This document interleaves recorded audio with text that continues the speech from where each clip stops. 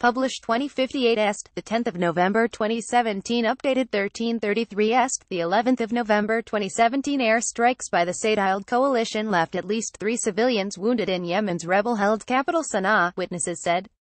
The strikes, which took place late on Friday, hit a residential area near the Ministry of Defense building, which had been targeted just before.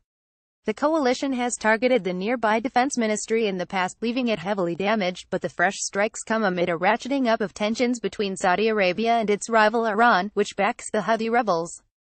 People inspect the rubble of houses destroyed by earlier Saudiled airstrikes in Sanaa, Yemen. Tribesmen loyal to Houthi rebels chant slogans during a gathering aimed at mobilizing warfighters. Yemenis wait to collect drinking water from a donated water pipe.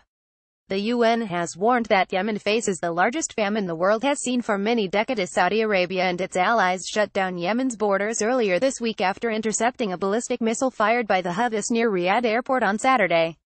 Local resident Mohammed Atif said, "I was sitting at home and heard the first strike hit the Ministry of Defense. Everyone was afraid. Minutes later, another strike hit my neighbor's house.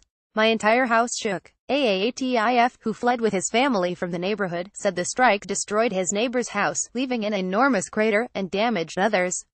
Witnesses said the number of casualties may rise as wounded are pulled from the rubble. Motorcyclists wait in line to buy fuel at a petrol station amid fuel shortages in Sanaa. Supporters of former Yemeni President Ali Abdullah Saleh gather in Sanaa. The United Nations has listed Yemen as the world's #1 humanitarian crisis. The Saudiled coalition is still blocking desperately needed UN aid deliveries to Yemen despite the reopening of the Yemeni port of Aden and also a land border crossing. The rebels have threatened additional attacks on Saudi Arabia and its coalition partner the United Arab Emirates in response to the blockade. The United Nations said on Friday that the coalition is still blocking desperately needed UN aid deliveries to Yemen despite the reopening of the Yemeni port of Aden and also a land border crossing. This week, UN aid chief Mark Lowcock warned the Security Council that, unless the blockade was lifted, Yemen would face the largest famine the world has seen for many decades, with millions of victims. The world body has listed Yemen as the world's #1 humanitarian crisis, with 17 million people in need of food, 7 million of whom are at risk of famine. More than 2,000 Yemenis have died in a cholera outbreak now affecting nearly 1 million people. Saudi Arabia and its allies intervened in neighboring Yemen in March 2015 with the stated aim of rolling back Houthi rebel gains and restoring the government of President Abdrabbuh Mansur Hadi to power.